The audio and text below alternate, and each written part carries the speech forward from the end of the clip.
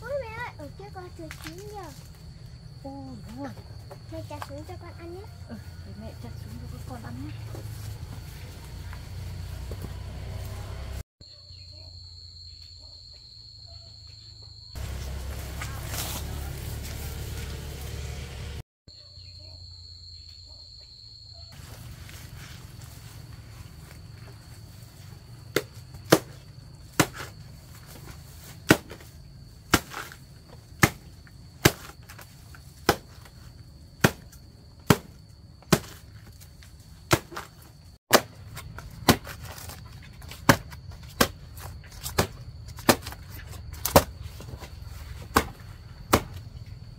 Hai con đứng lui ra kia nhé, con đường vào đây nhé.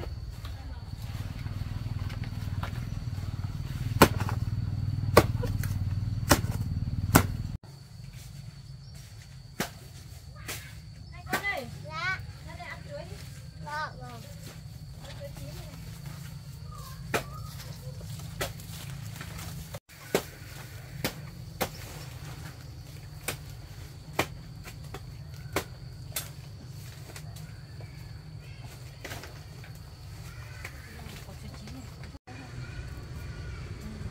Dập khác ra. Ngon lắm rồi.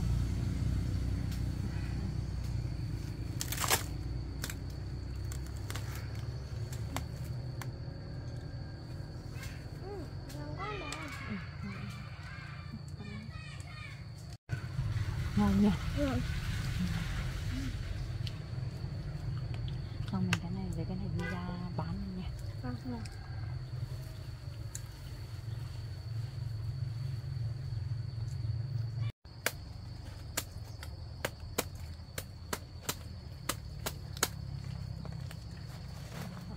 Hai con lấy cái giỏ kia cho nó. Để cho vào giỏ.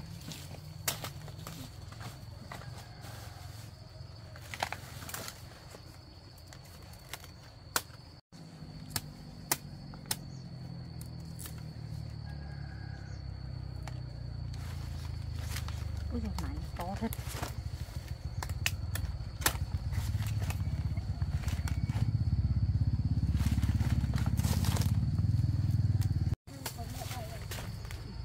Con cho vào cái giỏ đấy.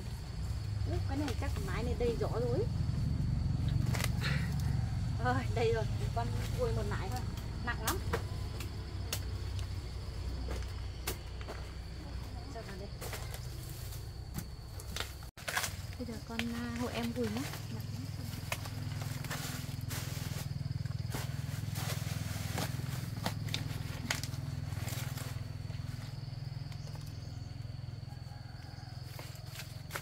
Nặng không? Bây giờ để mẹ lấy một cái lá chuối xong rồi con cầm lá chuối cho mẹ nhé. Đấy này.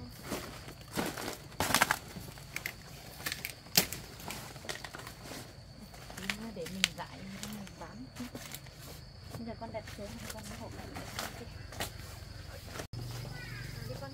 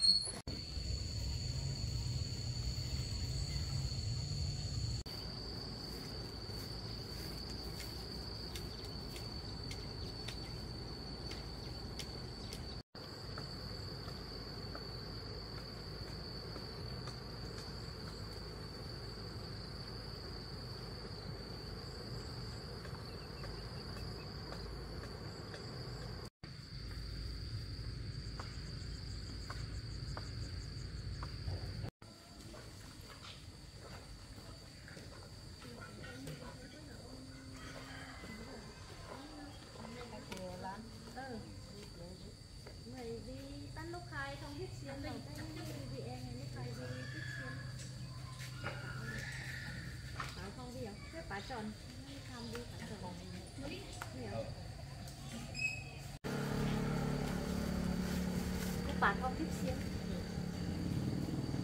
trong máy này.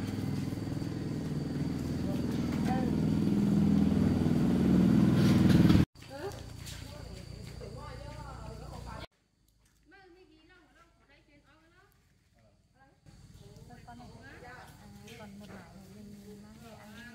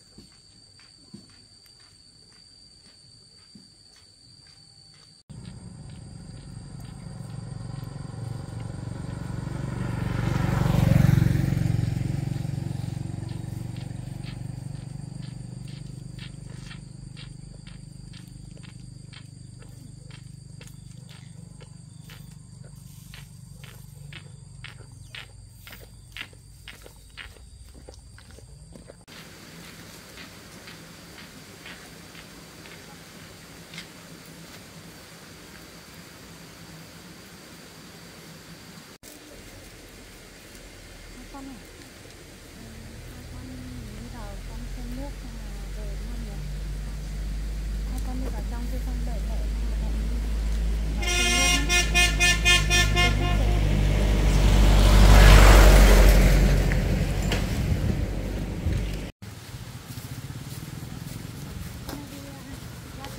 không mẹ đi vào trong nước.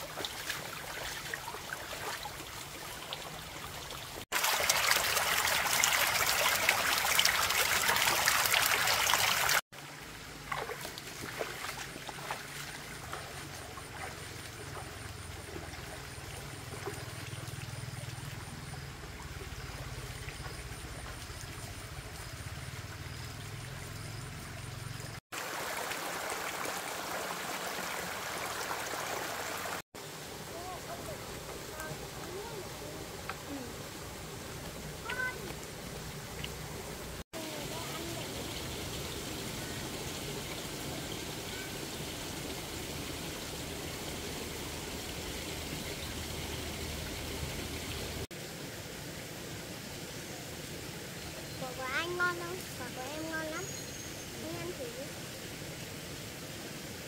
Ngon thật.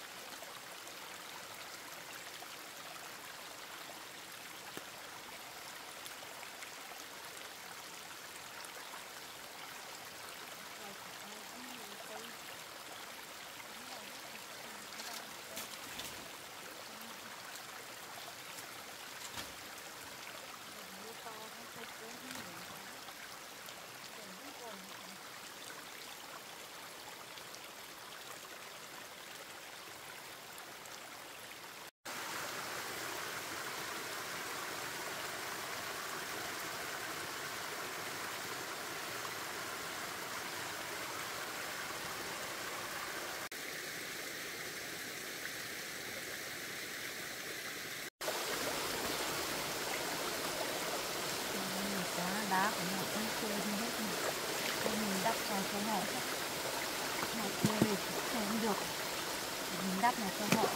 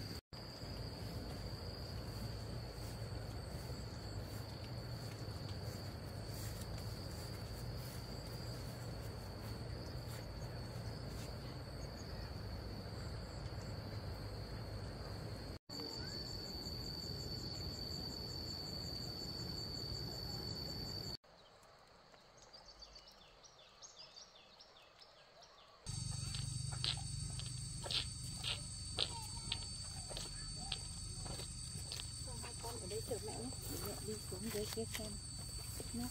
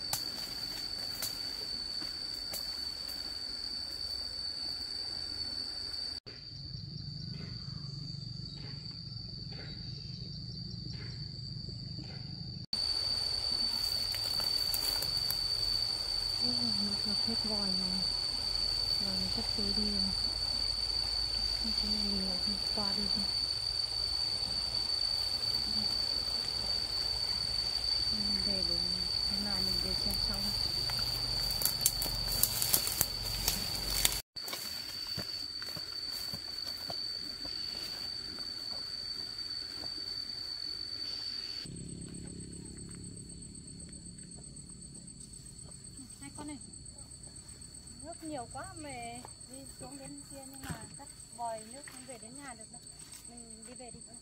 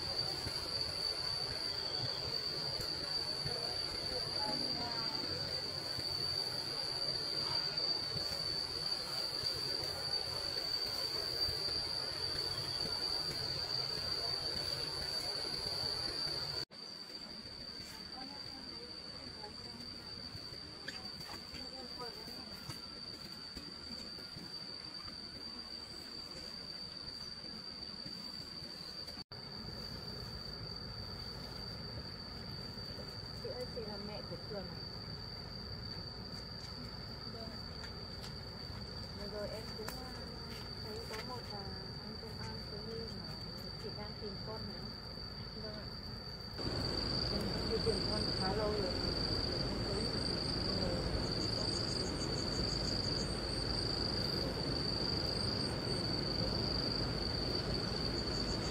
Vâng, thì em cũng không biết là chị là mẹ của Cường. Vừa rồi em cũng thấy ở ngoài đường chị cũng mang con mang bé về ở cùng hai mẹ con em. Cảm ơn chị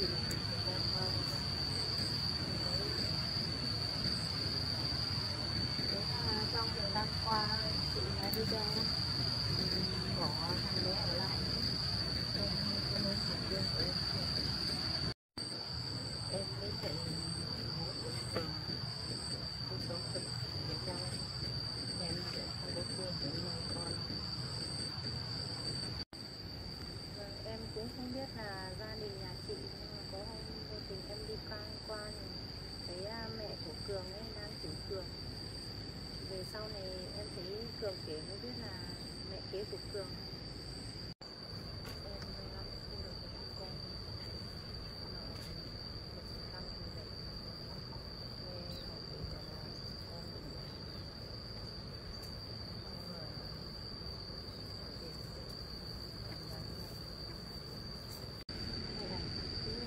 em đi lấy chồng ở xa không?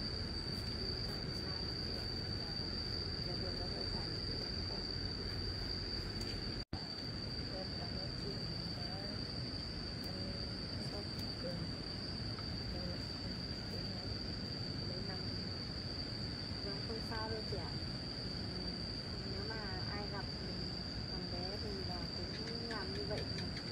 Thằng bé ngoan dễ thương lắm chị ạ.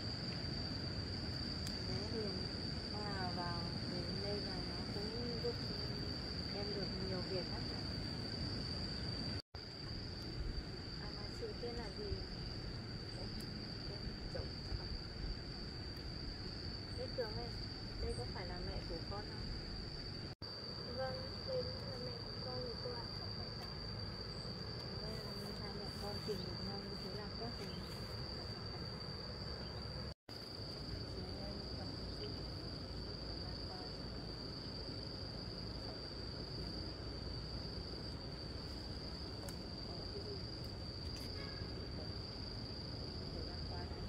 Chị ơi, em không nhận đâu chị ạ.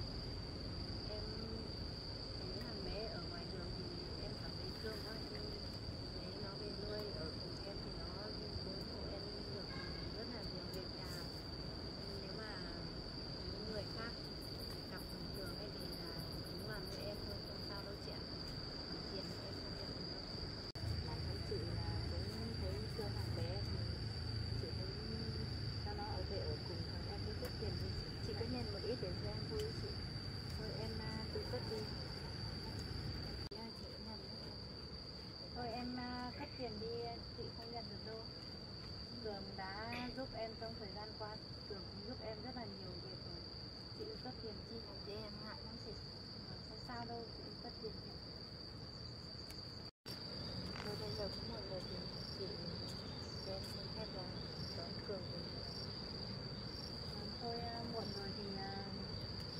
con ở lại ăn cơm với chị rồi về.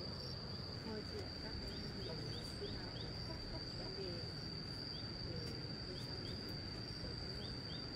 bây giờ cũng muộn rồi thì hai mẹ con ở lại ăn cơm, làm bữa cơm để chia tay với Cường. Đi còn Cường ở đây thì cũng hộ em rất là nhiều việc. Em muốn làm bữa cơm để chia tay với Cường. Con ở đây ăn cơm với cô rồi về nhá. Mẹ ơi, em cứ chắc cả với mẹ em Cường. Rồi em Cường, mẹ em Cường về đón rồi, mai em Cường cũng phải đi thăm mẹ em Cường về nhà rồi. Đây là con của chị. Đúng rồi, đây là con của chị. Mẹ con cũng sống ở đây, còn từ lúc Cường về nữa là ba cô cháu cùng nhau ở đây ạ. Thôi muộn rồi, em ở đây đi, hai mẹ con ở đây ăn cơm với chị. Em làm cơm. Em để em ngồi đây chờ nhé. Để em đi hỗ trợ của chị làm. Em con hay đi vào,